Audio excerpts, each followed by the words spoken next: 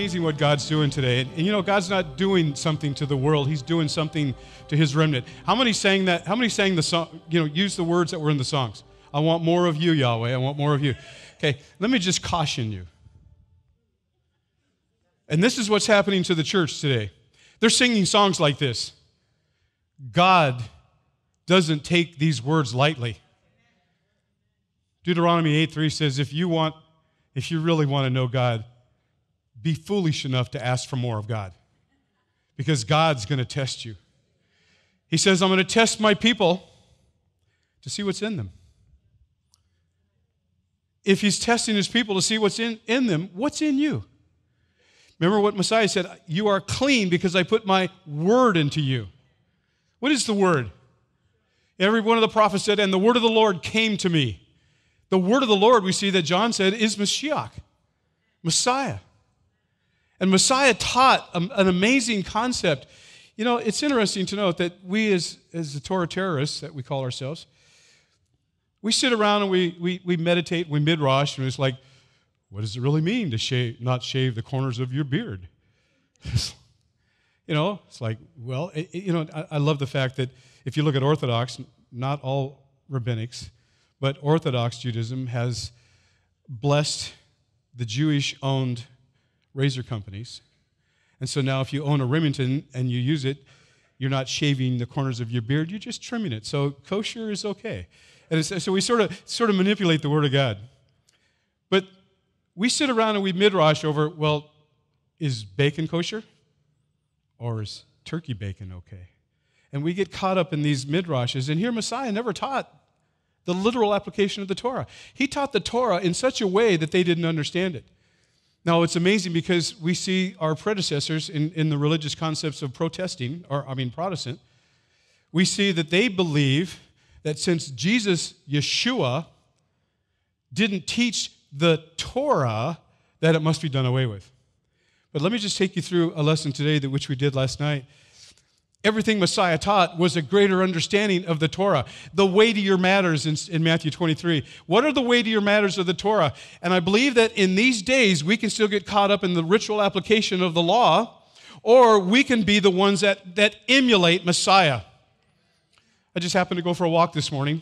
I don't know why, but I walked around past Brother Tom's neighborhood, and I met the streets were empty. I was walking the streets, and because I'm a street walker, and I was walking the streets. And at the end of Miller Woods was a guy standing in the driveway watching me walk down his street.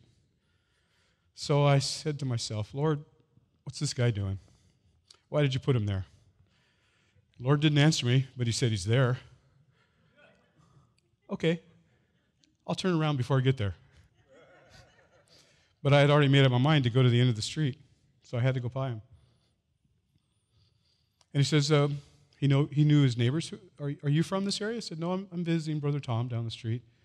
Brother Tom, are you a believer? I said, yes. Are you? He didn't say yes. He said, I'm a Baptist, Southern Baptist. So I immediately said, there's no Baptists in heaven. No, I didn't say. There are no Messianics either. There are no Catholics. There's only going to be the remnant of God. And so I began to share with him some things about the fact that we've done a great job causing division, and God's going to raise up a people. And I said, you're standing out here. You're the first house at the beginning of this neighborhood, and it's time that you stop being a Baptist and you start raising up Messiah and pray for every car that goes by and pray for every house. And he goes, wow, you're right. Because I've chosen to be a pain in the neck. That's why Pastor Nick brings me here. He has this illusion I'm going to straighten you guys out. But we've discovered it's not going to happen. That you're in God's hands, not mine or Pastor Nick's. How many here believe in gathering? Amen. If you're not gathering, what did Messiah say you're doing? How many here are good at scattering? Yeah, we all are. One honest person. Praise God. Thank you, Tim. Take a bow. We're gathering, but we're also scattering, because we haven't let the concept that Susie was singing up there set a fire down in my soul that I can't contain and I can't control. Say to the guy next to you, Are you out of control? If you understand, that's a scripture right out of Paul's teaching. It said, don't take a thought for what you're going to say. So I'm walking down the neighborhood. I see this guy in his jogging suit, all official, and I'm an old, fat, short guy walking down the street, with my metal detector like Nixon or something on the beach, So like, oh, God, what am I going to say? God says, don't worry about what you're going to say. I didn't plan on asking this guy to pray for the neighborhood. I mean, it was obvious that he knew Brother Tom. He already knew that Tom was one of those weird guys that goes to church on Saturday. Because I said, I've got to go because I've got to get dressed, take a shower, we're Sabbath keepers. But it doesn't matter. We have the same Lord. And see, we don't understand that there are many different crowns or jewels in our crown. And there are the least, even Messiah said, there's the least in the kingdom and the greatest. Now, I believe that we basically are chosen to be the least. Bear with me. Is because we've been chosen to walk in the ritual application of the law. But through that, by the Spirit of God, God's raising up those that keep the bridge, the keepers of the ordinances of God and the Spirit of God. And the bridge that we are is between the stick called Judah, or the natural branches, and the anointed concept of who Ephraim is, the lost sheep. And God's bringing it together. There's only one house, and that house is rising up today because of you, those that walk by Spirit. We see there's so many teachings about the Spirit. If you're not walking by the Spirit, literally you're in sin. What does sin mean? What is the Hebrew word for sin? Hata. And what does it mean, Pastor Nick? Missing the mark. So we've been missing the mark. I enjoyed listening to my wife on the little offering sermon was the fact that we are the concepts of we've been robbing God's storehouse. And we always say, well, yeah, because we don't tithe, we don't write that check. God doesn't want your 10%. He wants all of you. He wants you. We've robbed a storehouse because if we literally are believers in Messiah, anybody here love Messiah? Well, if somebody were to say to me, do you love your wife? I go, yeah, I guess so. Glory to God. I've been married 42 years. I'm still bananas over this Chiquita woman. Do you love Messiah?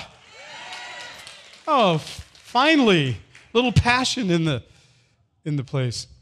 If we love Messiah, we should be excited about Messiah. We should be getting out of bed saying, praise God, this holy ground, God, anoint me today to serve you with all my heart. Let today be the day in which I have divine appointments. But what am I going to say, God? I don't care. I don't care. I'll put it into you, and it'll be like a fire that's out of control. Jeremiah 23 says that, isn't my word like a fire? And where did Messiah say he put the word? In who? Look at somebody and say, is it in you? Then why are you a passive Brandonite? Or, for those that are really elite, from Wa Mama. Or Valrico. You live in Valrico, don't you? I saw your address once. It's too bad. And so God's raising up a people. How come these seats aren't full?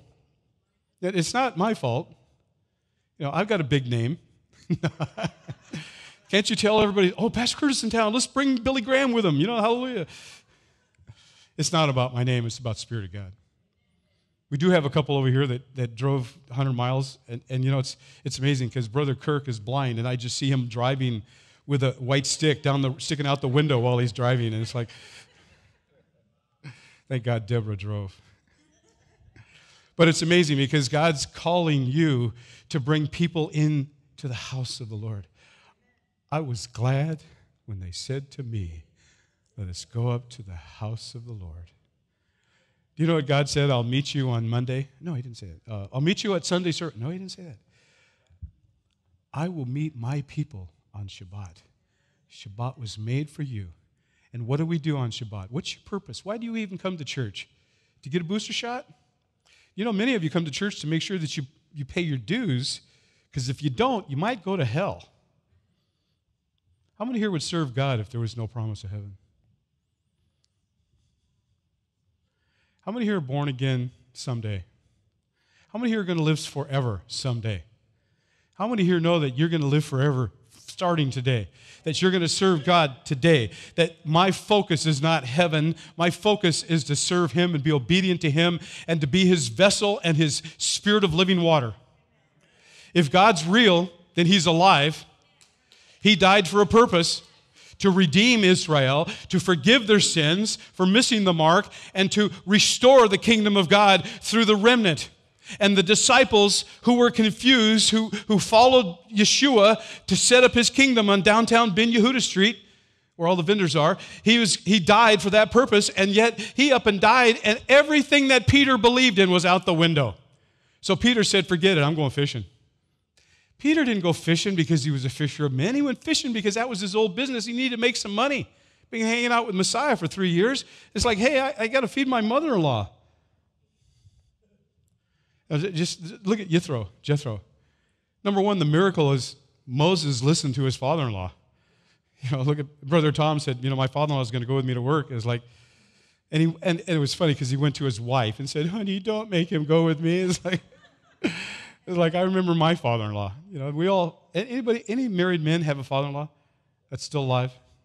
Do you just can't wait for his wisdom? Some of you. But the point is he listened and he obeyed. And I want to get into this leadership concept Monday night. But today I want to take you back through this concept that Messiah didn't teach the literal application of the Torah. He took the Torah and expounded on it. For instance, did he talk about murder? Now, he knew that murder was a violation of the Torah, the original Torah, and yet he expounded on it and says, even if you look at a person cross-eyed, you've committed murder. He's expounded on the spiritual realms, which we call the hidden meaning. So the pashat, the simple understanding, is if you shoot that guy, you're guilty of murder. He didn't say do not kill. He says do not murder. And so when we see the pashat, we see the simple meaning. But he also began to use other scriptures. He said, it has been said, or it has been written. So we see that it was a reference to Remez. And we understand that we as people that come together on a Bible study and in our groups, for instance, the most important thing in your family is Midrash. If we're not teaching our kids the Torah, then they're going to walk out into this world and they're going to leave the fellowship of the anointing, because statistics say that the church is losing 88% of all of its kids between the ages of 17 and 21 because we're not teaching them how to transfer this parents' religion into their hearts. And I'll just tell you right now, if your kids aren't asking you questions, you might as well get on your face and say they're lost. That's what statistics say. The Midrash gets your family into it. It's like, how come Moses did this? What is Exodus 13? Exodus 13. When you're talking about the Pesach in latter days, it says, when your kids ask you why we do this, are your kids asking you questions? If your kids aren't asking you questions, you better start fearing God. That's what the fear of God is all about. The covering you have over these children and the anointing you have over the people in your life and your neighborhood as well. I want to ask you today, when you go home and you turn down your street, stop for a second and point to these houses and say, Father God, I pray for these houses. I pray for my street. I don't know if they're going to get saved or become messianics. I don't know. But God's will be done. I used to go into hospitals. I was a hospice volunteer. I've got a whole bunch of history in my life about weird things. But, you'd pray for people, and it's like, when I pray for people, boom, I was Pentecostal. In the name of Jesus, hallelujah, I want to see, stand up and rise. Well, I'm on my deathbed. I don't care. Just get up and throw your crutches out the window. We want to see things instantly, and God said, my will be done. He commanded me to pray, and I went through a hospital once, and he said, I want you to pray for every room in this hospital, and don't wait to see what happens, because it's not up to you, but it's up to me to have that kind of faith. God's raising up a people. Peter says, add to your faith daily. Are we adding to our faith? Let me tell you the greatest faith. How many here have teenagers? If you don't have faith, you're in trouble. Wait till they get their driver's license and want to drive out on a snowy, icy road like it was last night. That's why most of you weren't here last night. It must have been a stormy night last night. But the fact is, if you want to see what God's doing in your life, begin to thank God for your kids that are going out on a Friday night in a stormy weather. We used to live in Gunnison, and man, those roads were icy all winter long. 30 below is like the norm on a lot of nights. And it's like, your kids are going out. It's like, no way. But faith is something that God begins to put in our lives. Would you look at somebody and say, I have faith that God's going to make you the fire of God? Do you know what I'm telling you? I'm telling you, expect a miracle. I'm telling you that if you begin to pray for this fellowship and come together, when you come here, you should be coming here to give, to serve, to give of your life. How many here are God's portion? Say, I'm God's tithing. If you're God's portion, then what's God expect of you? Last night, I gave the people that were here a challenge. I asked them to come here today prepared to get 5 people on fire for God. Where's Paul? Paul gave me a hard time, so I said, you got to do 10.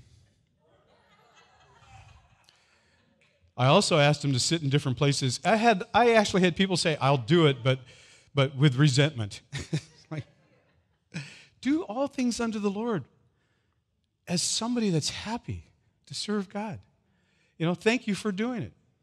But God's doing a work in people's lives because, number one, how many here are humans? Raise your hand. If you're not raising your hand, I'd like you to participate. If you're not raising your hand, you're either asleep or dead. If you're dead, Pastor Nick's going to give you mouth to mouth. Because Ezekiel said, you command the Holy Spirit to breathe life into my church. Ezekiel 37. If we're not understanding what God's doing, do you know what Tom's neighborhood is? Dry bones. And as I walked, I commanded the Holy Spirit to bring life into Tom's neighborhood to honor Tom and Linda. Because I believe in all things through Christ. Say this with me. Christ can do all things through me, who strengthens the bride. Look at somebody and just flat out shout at them. It's not about you anymore. It's not about you. So who's it about? Okay, let me just say this. Anybody that pointed to the ceiling, would you do that again? Okay, look at the ceiling and say, God doesn't live in the drywall anymore. When you say it's about Him, where does Him live? Would you look at somebody else? Don't point to the drywall. Point to somebody and say, God, it's about you. It's about the bride. It's about the kingdom of God. It's about the anointing that when 2 or 3 are together.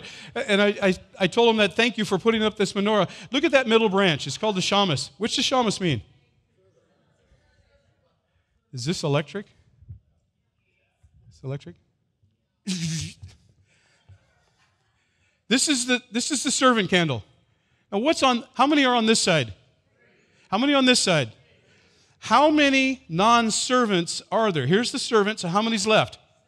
What's the number of man? And did Messiah say, when 2 or 3 on my left are gathered together, the goats, 2 or 3 on my right are gathered together? There He is in the very midst. He's teaching menorah. And if you were to light this, when we light our menorah, which is that's about this size probably. When we light our menorah with real candles, it's unreal. The smoke detectors go off. It's amazing. And we have like a 27-foot high ceiling. It's amazing what God's doing. But I believe that if we light each other up, we're going to see the power of God's luminescence, the aura of God so strong that we're going to be like a city on a hill. And right now, we're all about division. What box are you in? I'm Southern Baptist. Praise God. I'll pray for you. What are you? Oh, I'm Messianic. Praise God. That's too bad, but it's okay.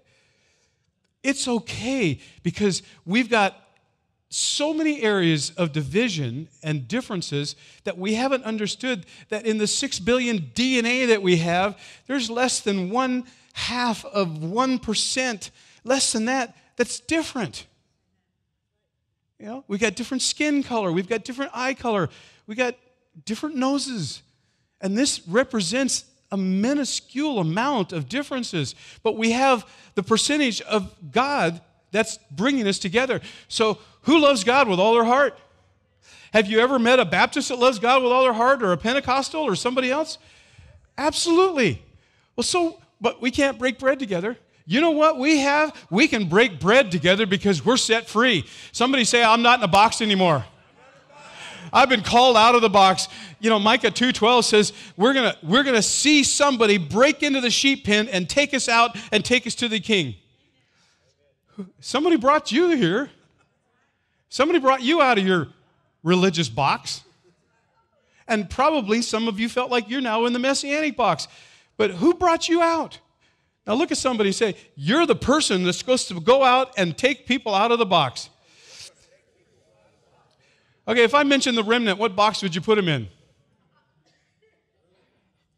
Here's a good one. If Messiah, Yeshua HaMashiach, walked on the earth today, what church would he be a member of? Right here. That's what the red shirt, the seats are for, reserved. I cracked up because Pastor Nick has a seat for my wife and I right here. But last night I challenged everybody to sit somewhere different. And I said, where are you sitting? She goes, second row. I go, why? Because you asked me to sit somewhere different. So Pastor Nick looks back and goes, what are you doing back there? Thank God for an obedient wife.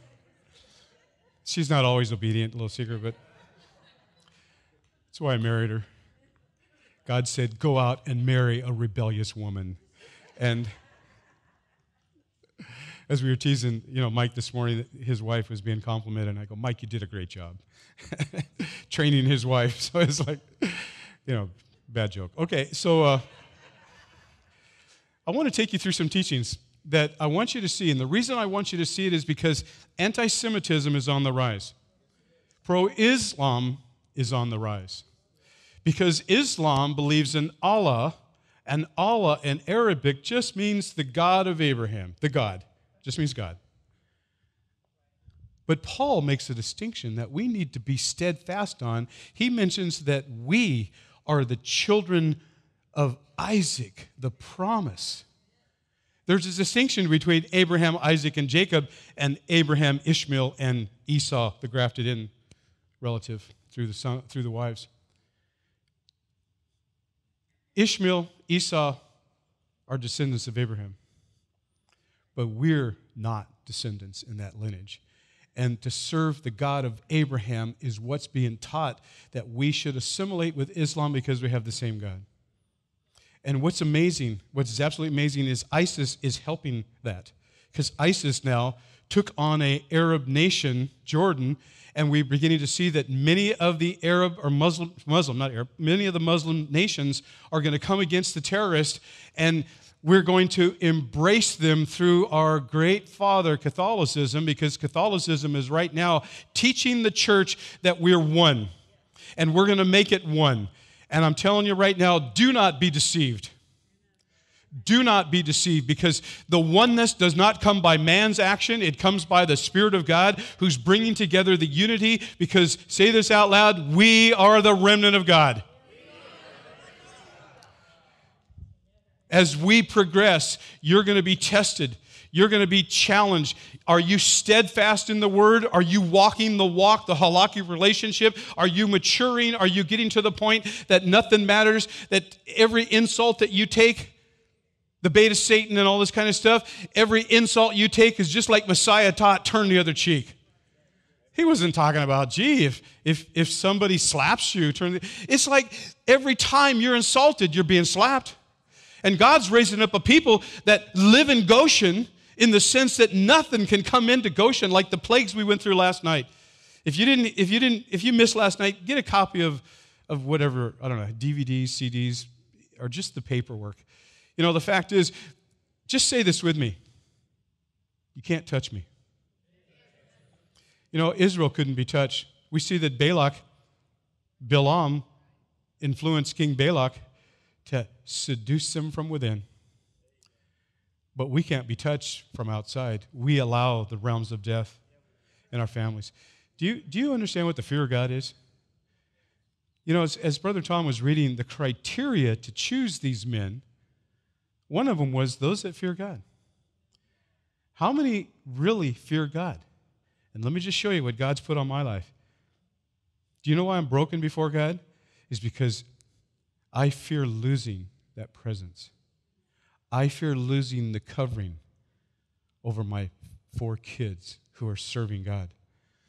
Over my 11 grandkids, 3 of which are about to be into the world system.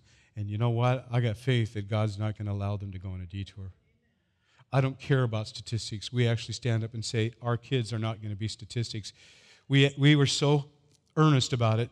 We started a second service after our oneg just for the kids and the families to raise your children in the ways of the Lord. Because right now, here's how it goes. Raise your children in the ways of the Lord and pray like holy guacamole. They'll come back after they leave. That isn't right. It says they will not depart. So we raise them in children's church. We raise them in Sunday school or yeshiva. And we pray like heck that they'll stay. Statistics. We are defiers of statistics.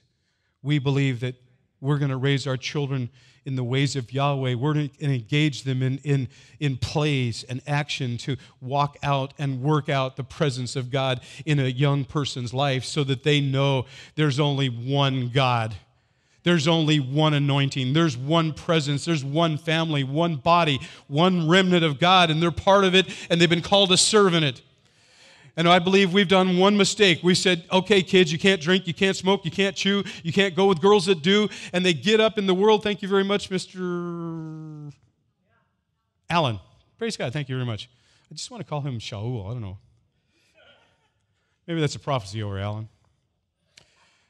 And we teach our kids, don't. And they get out in the world, and the world says, hey, you can do anything. It's like a ship that's sinking. You know, the bar's open. You can throw people out the window.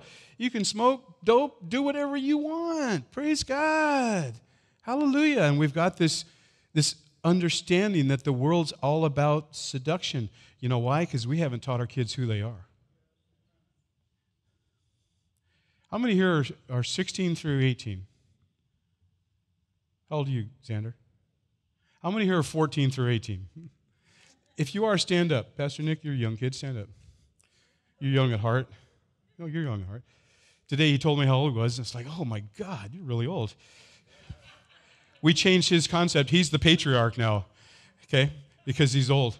But but Nick's a young man. He's a young at heart. By the way, didn't God call Israel 80-year-old Moses children?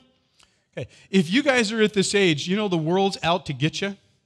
It's called the realms of Hasatan, the realms of death. You guys over there too. But you know what? I want you to know, say this with me, you kids. I'm a doer. I can do. Say that louder. I can't hear you guys. Say, I'm a doer. Say, I'm a doer. Okay. I'm a doer with a weak voice. God's raising up these kids to understand. Say this with me. I'm a priest of the living God. Say that over here. Can you shout it? No, would you really shout it? Like you're like really passionate. Thank you. Thank you. I'm not trying to embarrass you. I'm trying to bring out the fact that as a priest of God, you have authority to bind and to loose. As a priest of God, you have a right to be separate from the world. Hey, you want to go snort? You say, yes, praise God. I don't care. You don't want to be part of the world. You want to serve God because you're a doer of the word. Somebody say, I'm a doer. Hallelujah. Now, the rest of you say, I'm committed to pray for these 6 kids that are standing up today. I'm committed. I'm committed. I'm committed because I believe that these 6 kids have the right to be God's priests and the kingdom of God, and the enemy of the world will not prevail against God's anointed. Thank you. You guys may be seated. I've got a sermon up here, but we're probably not going to do it because I'll have to put on my reading glasses to see this iPad that Pastor Russell gave me. So, God's doing a work today, and He's doing it. Pastor Nick made a comment this morning at the leadership meeting about the autopsy of the church, of the deceased church. Well, I like my way better. Because the autopsy should be on the living church, but the fact is, it's all over both the Old Testament and the New, the Tanakh and the Brit, that the word sleep is synonymous with the word death. And if we're asleep, we're not serving God. When you're sleeping or dead spiritually, where's your focus? For instance, if you're discouraged and depressed, what's your focus on? Yourself. By the way, let's say that Will is discouraged. What's your job, Tim? Comfort those that mourn. So what would you do to him? You would comfort him. Change his focus. Do you know that the living water is about status change? You take the living... By the way, where does the living water live? In us, out of your innermost being. So out of your innermost being, you come up and hug him and get water all over him. It's like, psh, change his status. You have the right, because we're the body of Messiah, to heal the body, because Messiah is in you. Messiah is giving you that authority. I want to teach you something up here that's called the law of Sotah. Because Messiah, I heard this not too long ago on the radio. I'm driving down and I listened to Christian radio, and there's a commentary by this young woman. And she said, when Jesus was tempted by the Pharisees about a woman caught in adultery, he changed the law and got rid of it and gave mercy and grace to this adulterous woman. I want to show you what Messiah did. He taught a greater Torah. So as we have this concept here in Numbers 5, the law of Sotah. When a husband is jealous and suspects his wife, the priest will bend down and write in the sand and take some sand from the holy place and mix it with the living water, and if the woman is guilty, she will then die. And it goes on to explain how she'll die, and it's not a pretty picture. And through Jewish history, there's never been a woman ever brought to this point. So women, let me ask you, if your husband suspects you of unfaithfulness, and he says, I'm going to take you to the priest, and if you're guilty, you know, your belly's going to explode, your thigh's going to go bananas, and you're just going to be instantly non-existent. How many women, if you're guilty, will say, gee, I can't wait to go and prove him wrong? Wouldn't a woman say, you know, honey, I'm just going to split to Mexico. It's no big deal. Adios, I'm taking the kids and all the money. That's why there's never been a case of this in Jewish history. And so we see that a concept in John. Here's Messiah, John 8, 3-5. And the scribes and Pharisees brought to him a woman caught in adultery. According to the Torah, Moshe commanded us that such a person guilty of this should be stoned. So what then do you say, Messiah? Hoping he would violate the Torah, which he did not, hoping that they could hang him out to dry because he would be against the Torah and they would take him out and stone him. But exactly what did he do? John 8, 6. And then they said, trying him, so that they might accuse him. But Yeshua, bending down, the priest back in Numbers, he bent down on the ground with his finger as though he did not hear them, writing in the sand. Now, we can speculate what he wrote, but that's not the point. The point was the priest had to bend down in the sand. And here's a picture that we need to see. Messiah was keeping the Torah because here's a woman caught in adultery, so he was bending down because he wasn't changing the Torah. If the accusers were there, how many accusers would have to stay there? Minimum 2 to 3. And if they were still there, what would be done? She would be stoned. But he was using the authority of God, and he went back to the law of Sotah in Numbers 5, and he wrote in the sand, which is what the priest would have done. Bend down in the sand, take the patience of God, ask for God's wisdom, and then come up with that sand. So here, I'm trying to get this to go here. There we go. Messiah bent down because that's what the priest did in the Torah. Verse 7, but as they kept on questioning him, he straightened up and said to them, he who is without sin among you, let him be the first to throw a stone at her. And he bent down again. He bent down again. The second time is a concept out of Hosea, that after the second day, and we see the second time being bent, he's going to rise up, and we're going to see something that's phenomenal. And as they kept on questioning him, he said to them, he who is without sin among you, let him be the first. And bending down again, he wrote in the sand. Okay, in verse 9, and when they heard it, being reproved by their conscience, went out one by one. Now, you've heard the teaching before, and I'm not going to spend all the time on that, but the fact is, how could there be a witness? Because the act that we're talking about wasn't done in the public square, it was done behind closed doors. And in order to have seen it, maybe they had been participating in it, and perhaps they had. So beginning with the older ones until the last, and Yeshua was left alone and the woman standing in the middle. We see this presence of God who began to realize, and the Holy Spirit was the conscience that began to deal with these men. And the fact is, we don't have 2 or 3 witnesses anymore, so who's left there to accuse her? No one. So we're not going to stone her. He didn't change the stoning laws. He simply said, I need 2 or 3 witnesses. And that was what's being implied here. And Yeshua, straightening up and seeing no one but the woman, said to her, Woman, where are your accusers? Zechariah 3, and Satan was with God. Zechariah 3:1, and he was accusing Joshua, and God said to the accuser, what? Be gone. By the way, where's your accuser? You got the blood of the Lamb on you. Do you understand Passover? It's the beginning of the betrothal process because you got the mark. I got the ring. I got the mark. The spirit world sees the mark on my head and my hands. How many sang that song, The Right Hand of God? Would you raise your right hand? Say, that's the right hand of God, because the right hand means the work of God. And everything you put your hands to, say this with me, everything I put my hands to will be to serve Yahweh. Do you realize what you're saying? Are you guys ready for the test that's coming on Monday? You know, how many can come on Sabbath and get on fire? I'm alive. I'm on fire. And my spirit's full of desire. You know, Sabbath is easy. You know, especially when you got Susie in the band. You know, we called her Jimi Hendrix this morning. It's easy. But how many are just so excited to serve God on Tuesday?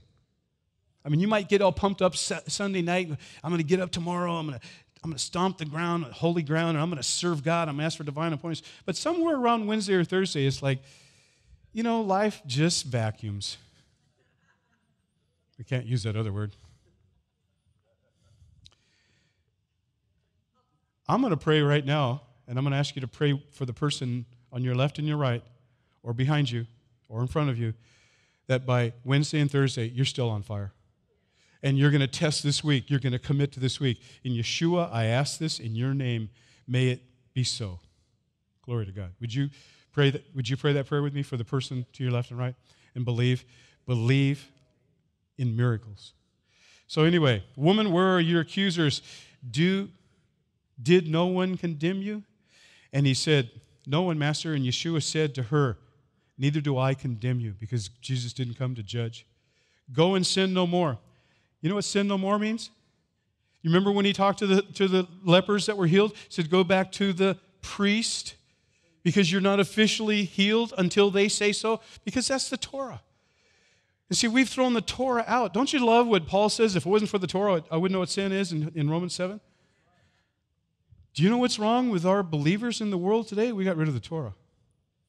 So our kids grow up confused. They don't know what sin is. So here we are on Sunday. Glory to God. Hallelujah. Isholo bakashando. We got a kid speaking in tongues. We got the whole thing. And what happens on next Saturday night? Boogie nights. Or whatever. Maybe that's a little old. But, you know, we're just throwing our kids to the wolves because we haven't prepared them with authority. These 6 kids that we prayed for, we want to prepare them with authority that they can go into the world and not be of the world. They can be steadfast. They can be tempted by everything of sex, drugs, rock and roll. But you know what? God's going to say, I'm anointed by God and I'm chosen to be holy and separate unto you because I'm an Exodus 19 priest. And so here's Peter in 1 Peter 2:5 and 9, and he says to the Jews, you're a kingdom of priests. It's like, Peter, what's wrong with you? We're not Levites. You know what God's restoring? The firstborn. It's habikarim. It literally means those that are God's portion. Don't get caught up in the bloodline. Well, gee, I'm not firstborn son. How many women here are not firstborn sons? Oh, you're disqualified if we were real messianics. But the fact is, you are God's anointed. You're the first fruits that's going to serve God. You've been chosen to be holy and separate unto God. You've been chosen to be a royal priesthood. You've been chosen to be kadosh. Holy, holy, holy. God's raising up a family. If women don't think they're priests, then forget about being a good wife and a good mother to your kids. It starts in the home. If you want to be a leader, you start with one. And you look in the mirror and say, God's chosen me to be anointed. He's chosen me to be separate and holy. He's chosen me to rise up and take authority over the realms of death in my household and in the door that people walk in. And I did this once. I pastored a church back in 1973. I wasn't even out of Bible college yet. A lady called me and said, I'm sick. Would you come and preach here? She knew I was in Bible college, and somebody knew of me. And so I went out there and preached several times. And then she calls me up and says, by the way, I'm really sick, and I'm moving back to Kansas. And the church is yours. It's like, oh, what am I going to do with this, Lord? And so I'm on fire for God. I'm a young man. I feel like we take young men on fire and say, boy, with a fire like that, you need to go to Bible college. And here all these young kids on fire go to Bible college, and they come out of Bible college stoic. Where's your fire? I got the rules now. I'm in season. I know and so one night I was just down there early at the church praying, and it was a Wednesday night service, and I anointed all the chairs and the doors, and I said, Father God, don't let any realms of death come through these front doors. And it dawned on me later, I didn't come in the front doors. I came in the side door from the parsonage. So I didn't come in the front doors that I anointed. I didn't anoint that door. And guess how many people showed up that night? Not one. Not one. And God began to say, your word is my authority. I want the unclean here. Thank you very much, Mr. Allen. Shaul. My authority on this earth is God's authority. I'm trying to shake you out of being nice, mild-mannered Christians. I'm trying to shake your boat and rock your whole future, because God's going to raise up the trees if Beit Tehila is not raised up. Say this with me. I'm tired of being a nice, passive person. Do you think Messiah, Yeshua, was this mild-mannered, wimpy dude? He spoke with what? They were amazed at his teachings because he spoke with... Say this with me. I am the authority of Messiah. And God's going to use you. God's going to use you. Just walking down the street, meeting the Baptist on the corner. My final question with him, how many people in your church are on fire for God? I always get the answer, one or two. It's like, why not all of you? Because the teachings of Messiah said all of you are the light of the world. How many of you are so powerful in the anointing that you're the salt of the earth and a city on a hill that can't be hidden?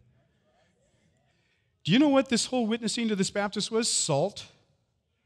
Salt preserves, salt challenges, salt hurts the wounds, but salt brings us to the point that if our salt has lost its savor, then you're diddly squat. Somebody here say, I want my savor back. I want my savor back. God's doing that here.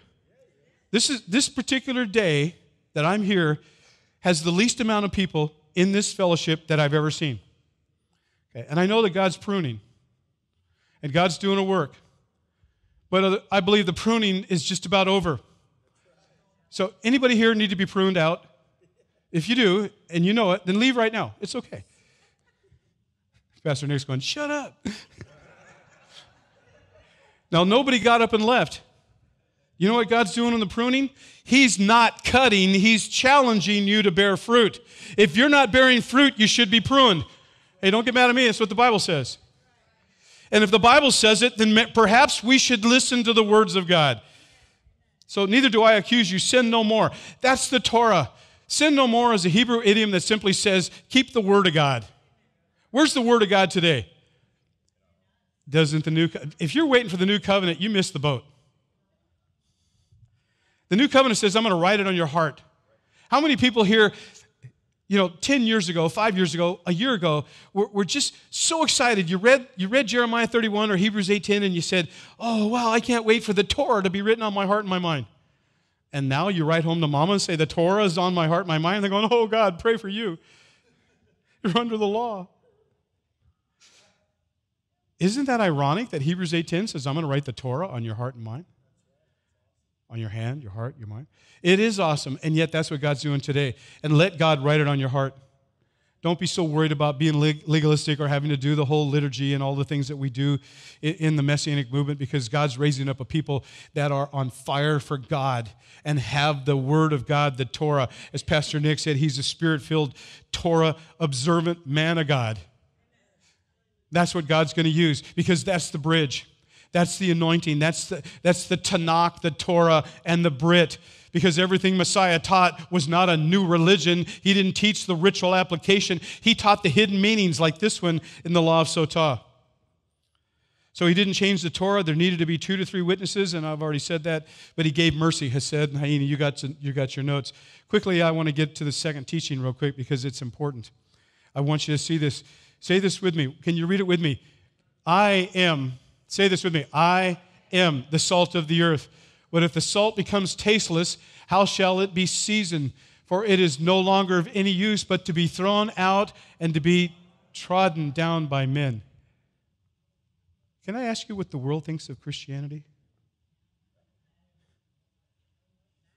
We have spent 2,000 years defiling, being killers of Muslims through the Crusades. We've done all sorts of things that the world looks at us and says, there is nothing about Christianity that has any use. The world's going to trodden down Christianity. But thank you, Rabbi. And so those that are anointed by God are going to reveal that Ezekiel 36. If you don't know Ezekiel 36, memorize it. Because God's going to use you, especially verse 23. And if you can't find the translation that says that the Shekinah is going to be revealed by you, find a different translation. But the point I'm trying to make is there's going to be a remnant who's going to bring down the governments of the world. They're going to be the seventh vial in the book of Revelation, and they're going to establish the government of God in the world today, and the governments of the world will become the governments of God. That's the last vial, and it's happening right now. Don't get caught up in the future teaching that the church is teaching. Start beginning to believe that God is the God of who is, and right now God's establishing His authority. Somebody get excited and say, I think it's through me. I think it's through me. If it's not through you, then point to somebody and say, is it you?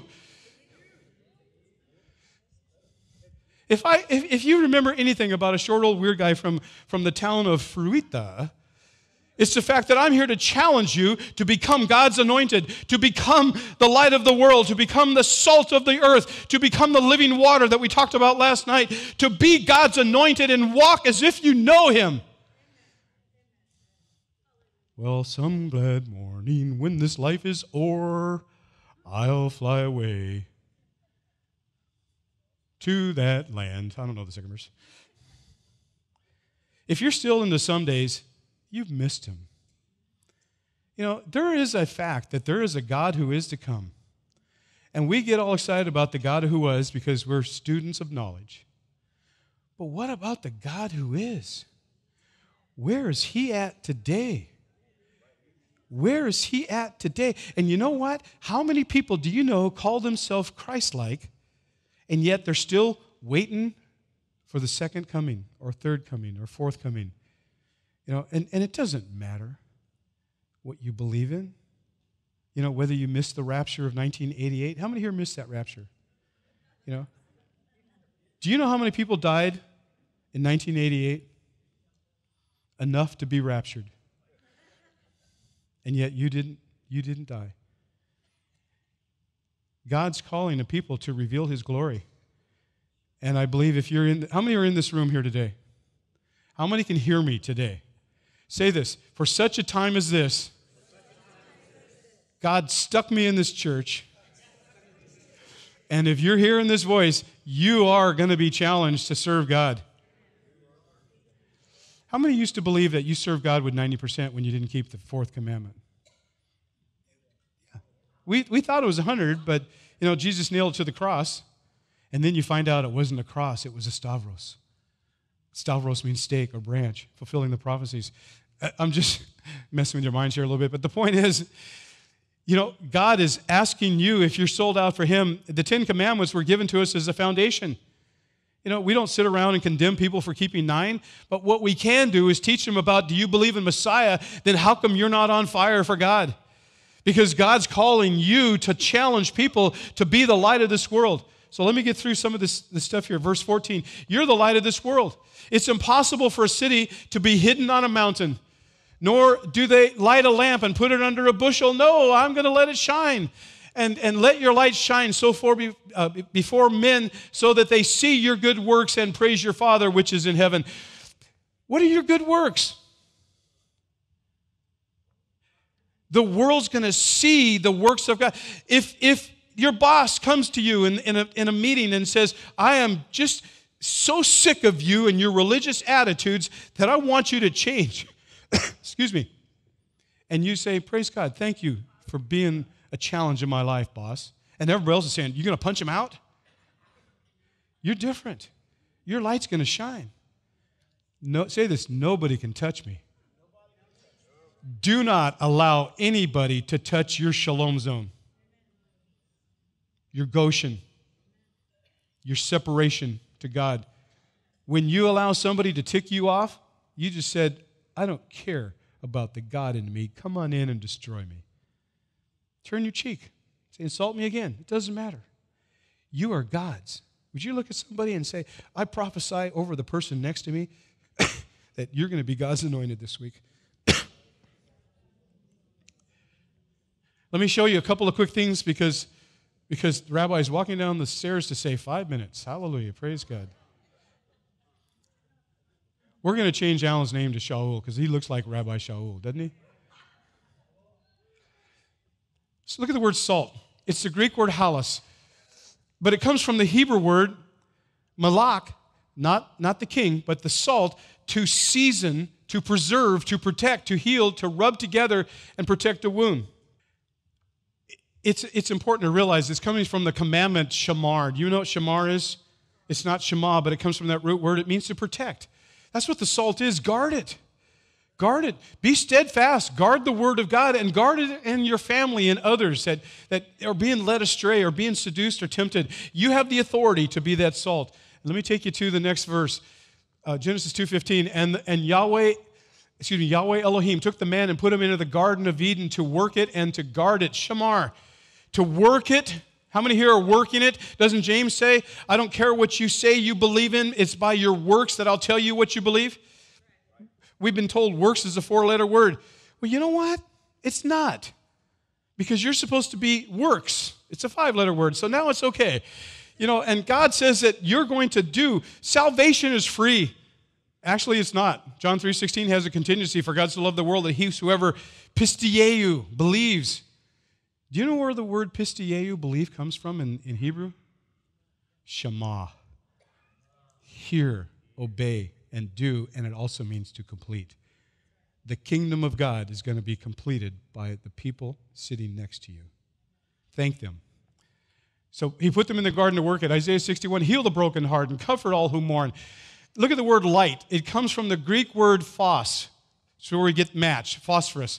This word phos literally comes through the Septuagint, I have a whole program called Greek to Hebrew and Hebrew to Greek. So I can take this Greek word phos and go back into Hebrew, and it comes from a couple of Hebrew words. Let me show you. In the Greek, it means to shine or make manifest, especially by rays of light, shining forward, luminescent in the wildest application, natural or artificial, abstract or concrete, literal or figurative, fire or light. That's just the Greek word. But let me take you back to the Hebrew. Greek, phos, from the Septuagint, the word is nair. You see those 6 branches? Each one of those is a nair. Each one of the menorah branches is a lamp unto my feet. The psalmist says, Torah is a lamp unto my feet.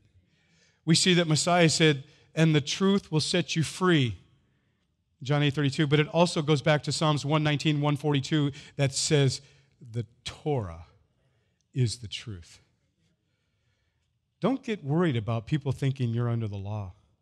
It's those that are under the law who serve God, those that walk in God's authority, those that have the anointing of God to walk in the teachings and instructions and obedience to God. Somebody say, that sounds tough, but praise God, I'm going to do that. So we look at the word nair. And I gave it to you in Hebrew if you're a student of Nair or Hebrew. And let's go to the next one here. Properly meaning to glisten, a lamp, that is the burner or light, literally, figuratively, a candle, light, or lamp, a lampstand put all together is the menorah. And 2 or 3 are together, which we talked about earlier. The 6 candles of the menorah, the number for man, with the servant candle in the middle, Yeshua, the Shamash, in the very midst to light the 6 candles, you. 2 or 3 together, you have authority. When we see that in Acts 2, we see an anointing of the word given at Mount Upper Room. It's the same Torah that was given at Sinai, but everybody at Sinai died, and it was given again at Horeb, which was the second generation, and the second generation added 1 commandment. There's 613 plus 1, and the second generation survived. The second generation that we see in Davarim is because they had a circumcised heart. They had a heart for God. Jeremiah 4:4 says that we need to be circumcised of the heart to be God's anointed. That's the beginning of transformation. And so we see here that authority when 2 or 3 of you are together, and Peter's whole world was turned upside down until 2 or 3 were together. When 2 or 3 were together, they were. Look at the book of Acts after Acts 2. Didn't they do the same things Messiah did? Didn't they walk like Messiah, act like Messiah? They were the picture of Messiah, but they were called the bride. Where's the bride today? Where's the bride that's 2 or 3 together? You know, look at Proverbs 18:1. Those that take themselves out of the fellowship, God says, are fools because they have no authority. Don't we need authority? Where's the power and the anointing today? Somebody say it's coming to Beit Tehila. Not because of you, but because of the person next to you. Look at all these men here. You men are the bride. I don't care how macho you are. That's why God says even the comely are his. You're not beautiful brides. One thing God's doing right now is he's asking if we can get men committed to God.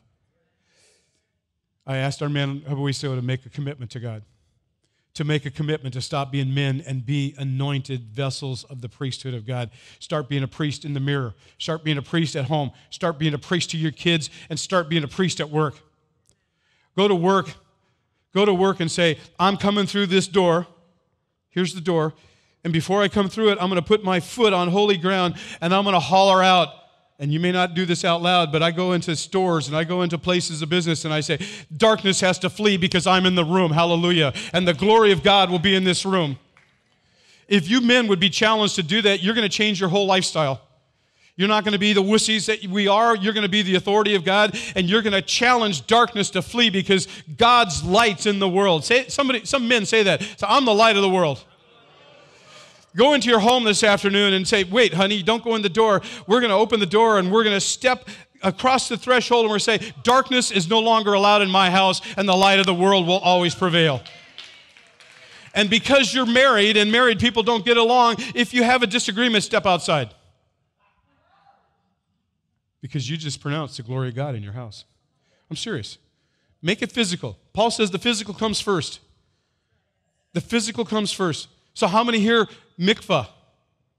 Mikvah doesn't do anything, but if you're in the Colorado River, it just gives you bacteria from people upstream that threw their waste in it. You know, the point is, we mikvah in the Colorado not because it's a holy, righteous river. It's because it's flowing, and I want our people to be clean in the spirit. So, look at James says, wash your hands, you people that have missed the mark. Because we sinners, because you need to have a pure heart. It's obedience to the physical that brings the spiritual. So here we go. From Greek to Hebrew, we also see the word phos comes from the Hebrew word or. And the number there is your Strong's, your concordance. So we see that 215 is illumination or concretely luminary in every sense, including lightning, happiness, etc. Did you know the light of the world means happiness too? Praise God. Bright, clear, day, daylight, morning, sun, Orah. Look at or. The Hebrew word or means the light. Here's the or. But Orah, who you are, is the light of God. You've got Yah in there. Praise God. Goshen did not have the plague of darkness, and they brought the realms of Yahweh with them. Exodus 14:20. the cloud of Yahweh stationed itself between the camp of Egypt and the camp of Israel. And there was a cloud and darkness here in the Egyptian camp, but light by night in the Israel camp, so that no one did not come near the other all night long. That was the same plague of darkness during the ninth plague that we see that they brought the light of God with them. And the light of the world is who you are. Can you bring it into a dark place of business? Can you bring it into the realms of businesses? How many shop at that pagan store called Public? I don't even know the name of Albertsons or Safeway. I don't even know what's out here. When you go into Public next time, or you go into Sam's or wherever you go, it's a dark world. They just want to get your money, and they got healthy food, and it's got drugs in it. You know, they're lying to you and all these kind of things. It's organic. It means that we threw live feces on it. You know, whatever. The point is, ask the light of the world to be in that area and give you a divine appointment. And I guarantee you, somebody's going to run their card into yours. And instead of getting ticked off and say, "What are you doing? You blind?" The answer is yes. Do you know why Pharaoh was blind? It's because God put darkness in their life. Do you know why the whole world's blind today and can't see who Israel is? Because God put blindness in their life. But who's going to cause the blind to see? Who's going to comfort those that mourn?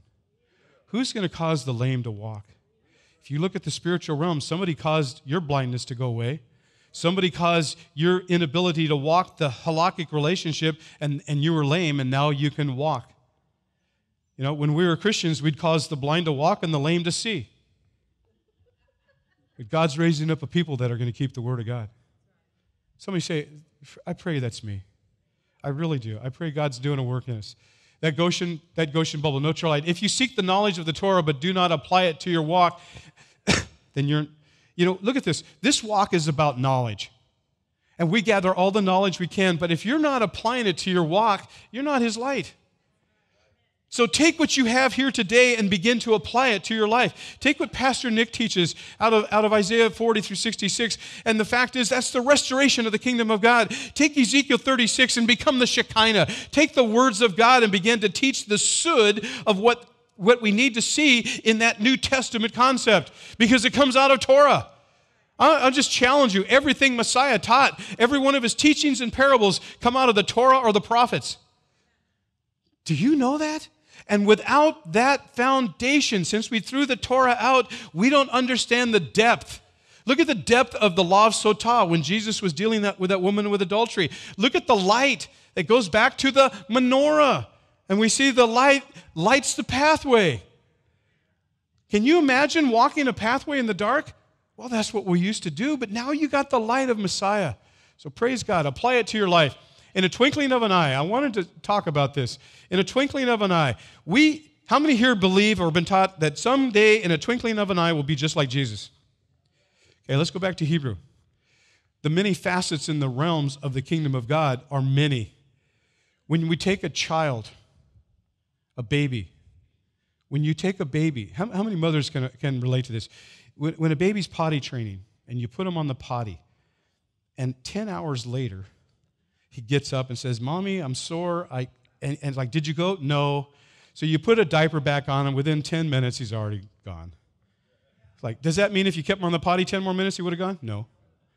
He's comfortable with his diapers. He's comfortable in that state. That's what we are. We don't want to change. How many here really were upset when I asked you to sit somewhere else? Don't raise your hand because I'll embarrass you. We don't like change. We're humans. We don't like change. But you know, God's all about change. God is about change. God's about taking a walk, and I don't want to take this walk because I don't have faith in that walk. I got faith in this walk because in 1952, the word of the Lord came to me, and by golly, I'm stuck on old wine and old manna. But if I step into here, I have no faith, but God's going to give you the faith. Take it out a thought for what you're going to do and walk in the faith, because God's going to raise up a people who are no longer worried about what's going to happen. They're going to know that God's in control, and the glory of God will be revealed when you step out of your little box. In a twinkling of an eye, one day, the little kid comes to Mommy and says, "Mommy, I got to go potty." It's like, wow, where did that happen? I've been putting you on the baby potty for a year and a half now. And in a twinkling of an eye, you want to go to the bathroom. Hallelujah. That's one realm in this child's life. In a twinkling of an eye, they push you away and they grab the spoon and feed themselves. In a twinkling of an eye, they say, I don't want you to carry me. I want to walk, Mommy. In a twinkling of an eye, you become spiritual in one area. In a twinkling of an eye, God reveals the Sabbath to you. In a twinkling of an eye, you get the fact that you're God's anointed. We're children. And God's raising up children of God, the children of Israel. We didn't replace Israel. We're grafted in, and the natural branches that believe in Messiah are going to be regrafted. You guys saw that movie, Let the Lion Roar? But God's raising up the kingdom of God. He's raising up, and somebody say, in a twinkling of an eye, I'm becoming just like Him. Stop waiting. Become like Him in areas of your life, and God will never put a test in your life you can't pass. He will give you one test at a time, and you will not overcome all tests because God has said, I'll give you one. If I gave you all of them, the enemy would come out and wipe you out. He doesn't want you to fail. He wants you to succeed. I believe that's a miracle of God. Somebody say with me, I believe in miracles. And it's going to start in me. Hallelujah. John 5:46, for if you do not think I shall accuse you before the Father, there is one who accuses you, Moshe, in whom you have set your expectation. For if you believed Moses, how many here believe in the teachings of Moses? How many here didn't used to believe in the teachings of Moses? But if you believe in the teachings of Moses, you would believe me. Oh, scary stuff. Scary stuff. Do you know what this is all about? It's about you helping people to take off the veil, to cause the blind to see. It's an amazing day, isn't it? Praise God. Verse 47, but if you do not believe in his writings, Moses, how shall you believe my words? Oh my gosh. You should go to some people's Bibles and say, excuse me, let me get my scissors out and cut that out of your Bible because you don't want to see this. It's funny, when we came into this walk, we didn't believe that. But yet, we had it underlined. But we never understood it. It's amazing. Here we go. No true light. Do not think I come to destroy the Torah or the prophets. I did not come to destroy, but to complete it. Here we go, last slide. Praise God, if we can get it there. For truly I say to you, till the heaven and the earth pass away, not one jot or tittle shall pass by no means pass from the Torah till all is done. And whosoever then breaks one of these least of these commandments, this scripture is not read, but whosoever breaks the least of these commandments, are we talking about the Torah? And teaches people about the Torah and breaks it, shall be called the what in the kingdom of God? But whosoever does, say that's me. Your teacher. By the way, the word teaching in Hebrew, moreh or lamek, doesn't mean to have a platform. It means to be a witness of God, that it radiates. The teachings of God is who you are. It's a phenomenal concept of moreh. But whoever does them and teaches them shall be called the what in the kingdom of God? Can you guys say that a little louder? I'm out of time, so don't worry about it. This probably won't be on the CD, so don't worry about it. Would you look at somebody and say, is that you? Do not then worry about tomorrow. This just needed to be in there. Because don't we worry about tomorrow? What's the biggest conference going right now? ISIS or Islam? The prophecy teaching. Do you know what prophecy is? It's for the immature. I'm not trying to insult you. I'm trying to help you. How far is Orlando? Have you ever taken your kids there? And it's an hour and a half drive, hour, whatever. And you're 10 minutes from home and the kids are going, are we there yet, Daddy? Are we there yet? Speak to me about the prophecy of Disneyland, Disney World. I want to know, Dad. Well, Matterhorn's closed. Oh, no. And these kids are so immature, they can't wait to get there, even if Matterhorn's closed. I don't even know if they have a Matterhorn, but the point I'm trying to make is that's where we are. We're the little children who go, is it time yet? What's going to happen tomorrow, Daddy? Is Islam going to take over the world? Oh, my God, what do? Do we have to go, Baruch atah Allah? We're not going to worry about it, are we? Do you know that God's in control? Do you know that God told you to pray for Obama? Don't complain about Obama. You know why God said to pray for Obama? Because he needs a lot of prayer. God established it. Did Joseph pray for Pharaoh? And what happened to him? He took over the world. He's second in charge, and then all of a sudden, people come to Pharaoh and they say, I don't know, ask Joseph. He's in charge of the world. I'm just a puppet figure. Pray for God. Pray for God's anointing in your government. Start praying for people. You know, we're so rebellious. We rebel against pastors, against elders, against congressmen, against the laws. How many here where it says 35 miles an hour, go 40? You just say, I'm rebellious. And I'm not trying to insult you, but, you know, Samuel says rebellion is akin to witchcraft. Anyway, don't be rebellious. Serve God. Anyway, do not worry about tomorrow, for tomorrow shall have its own problems, worries. Each day has enough evil in itself. Somebody, stand with me. Let's finish this sermon. The next step. Say, I am in the walk. On the walk. So take the next step. Don't go backwards. I know you're in aisles. Take the step. Say, I walk on holy ground and I have faith to take the next step. Do you know what comes if you have faith enough to take the next step? I love that right there. What's that say? Look at somebody say, you need to be promoted if you would take the next step. Amen. Praise God. Say this with me. I'm the menorah. I'm the light of the world. I've got Goshen in my life, and I'm going to protect its boundaries. Amen. Praise God. Don't let anyone take your shalom zone with a plague. Anybody know what shalom zone is? Peace. Shalom. Peace. Don't let anybody steal your peace. Say that to somebody. Prophesy. Tim, stop allowing the world to steal your peace. Amen. Willie, it's time that you begin to walk in God's authority and peace every day of your life, even Thursday. Praise God. Bitterness, resentment, anger can't touch me. Can't touch me. Remember that old song? I don't remember it. You know, I think that guy's a Christian. You can't touch this. You can't touch this. You can't touch this unless I give you the right, and I'm not going to give it anymore. Nobody's got the right to take my peace. Nobody's going to slap me with bitterness, resentment, and anger, and unforgiveness. Anybody here still have unforgiveness? Raise your hand and we'll make fun of you. No, we all have realms of unforgiveness. But in the Hebrew understanding, there's 3 phases of forgiveness. And the last one is as if it never happened. There was an elder in our church that left the church, and he was just bitter. He wrote emails about how he's going to tear down my church, God's church, and tear me down. And I happened to do a funeral for somebody that didn't go to our church, and I did this funeral, and he was there.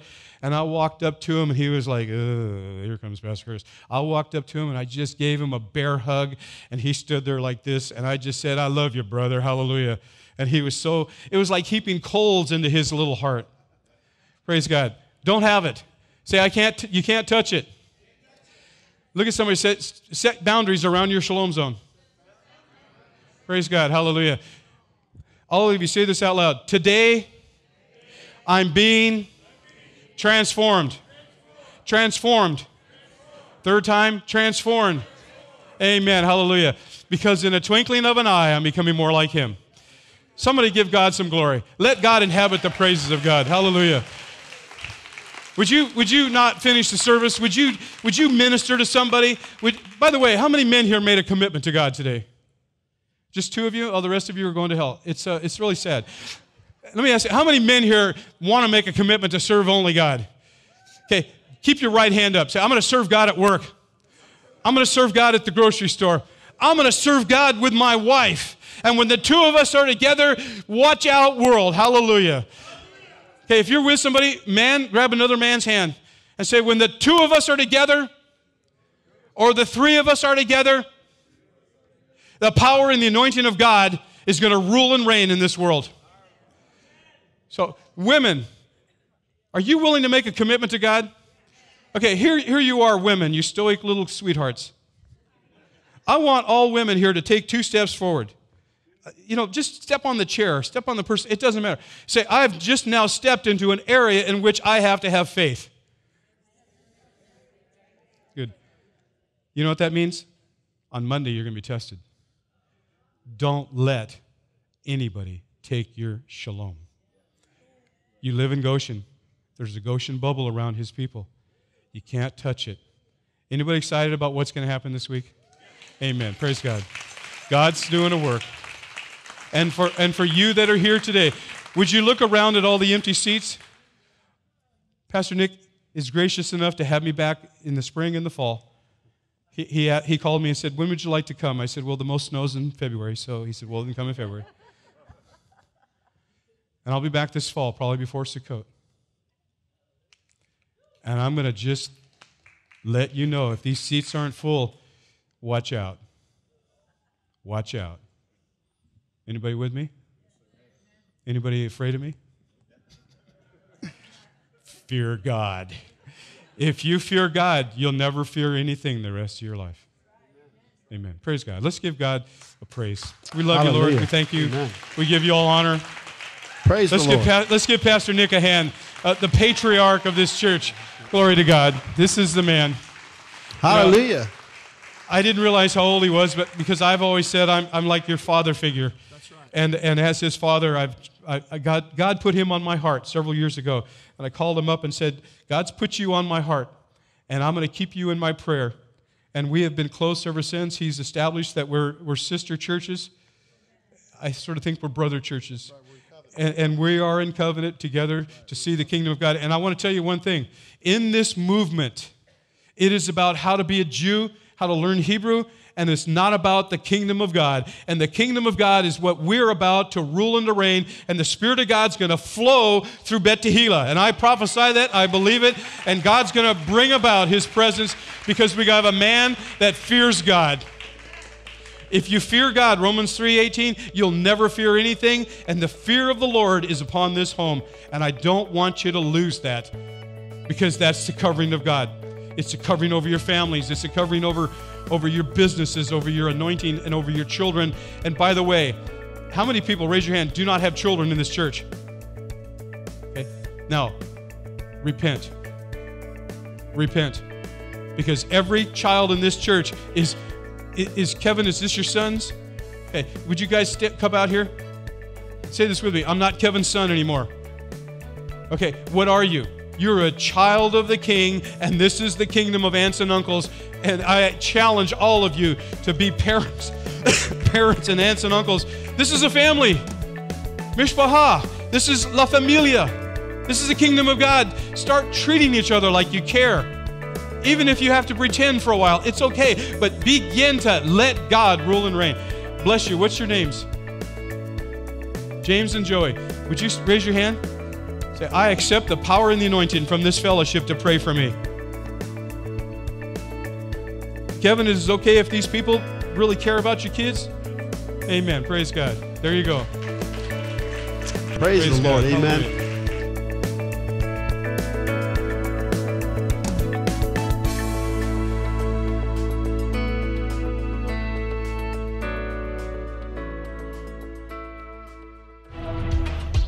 We don't like change. We're humans.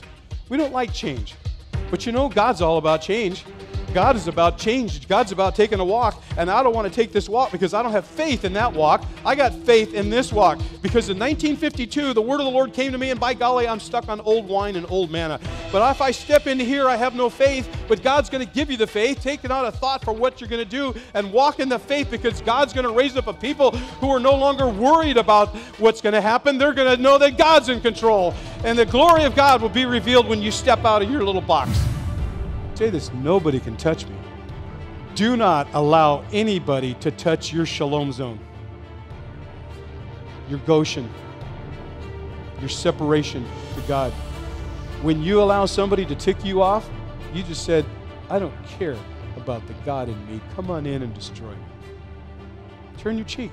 Say, insult me again. It doesn't matter. You are God's. Would you look at somebody and say, I prophesy over the person next to me that you're going to be God's anointed this week.